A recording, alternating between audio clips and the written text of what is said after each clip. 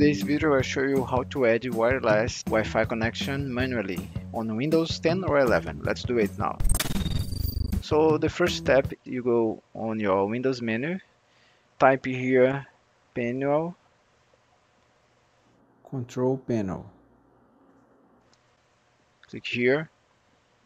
Okay, once you're here, if for you your screen is not showing the whole options, you go up here and click on large icons. Okay, and by doing this we'll see all of the options we have here. Now we're gonna looking for the option network and sharing center. Click here. Now you're gonna click this option, set up a new connection or network. Okay, once you are here, the next step is manually connect to wireless network. Click it here, click in next, and here it's very simple. You're gonna put the name of the wireless connection. I'm gonna just make some kind of test, so I'm gonna type here test.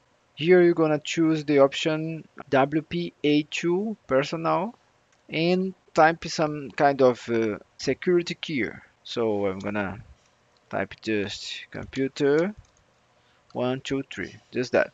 Okay, you can hide it and you can start the connection automatically or not. Okay, just by confirming this option here. Now we're gonna click on next, and the only thing you have to do right now is just close here, and you're gonna click in the Wi-Fi connection icon, and then you can choose Wi-Fi connection you made and just type your password.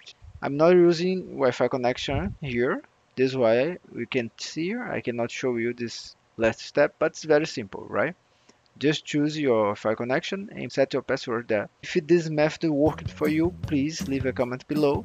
If you got any question also, leave it in the comment section. I'm gonna leave all the important videos in the end screens. Don't forget to follow us on Instagram, and I see you in the next video.